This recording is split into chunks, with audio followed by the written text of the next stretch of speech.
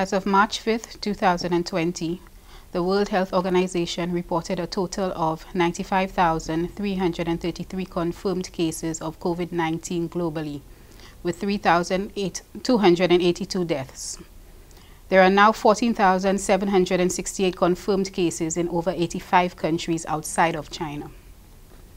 There have been confirmation of COVID-19 cases in several countries of the Caribbean, including the Dominican Republic, St. Martin, St. Barthelemy, and most recently, Martinique. With the global increase in transmission and the recent upgrade of the Caribbean's risk assessment by the Caribbean Public Health Agency from low to moderate to high, the Department of Health and Wellness continues to strengthen preparation for in-country transmission and management, as well as building diagnostic capacity for testing for COVID-19. Currently, all testing for COVID-19 is done at the Caribbean Public Health Agency, which is the regional reference lab for the Caribbean region. Specimens from suspected cases are transported to the Ezra Long Laboratory at the Victoria Hospital for onward transport to the Caribbean Public Health Agency.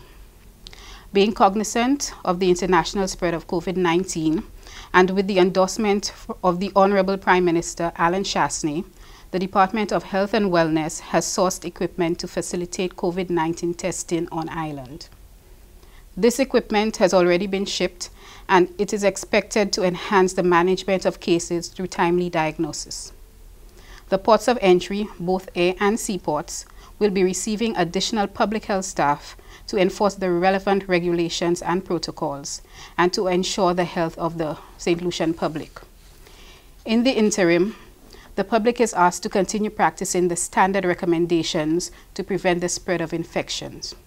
These include regular hand washing with soap and running water, or the use of an alcohol-based hand sanitizer. Cover your mouth and nose with disposable tissues or clothing when coughing and sneezing.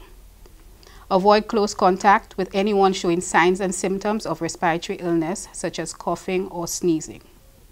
Seek medical attention and share your travel history with your healthcare provider if you have signs and symptoms that are suggestive of a respiratory illness. As the Department of Health and Wellness notes that COVID-19 is closer to our borders, we encourage St. Lucians to avoid panic, but rather to focus on preparation.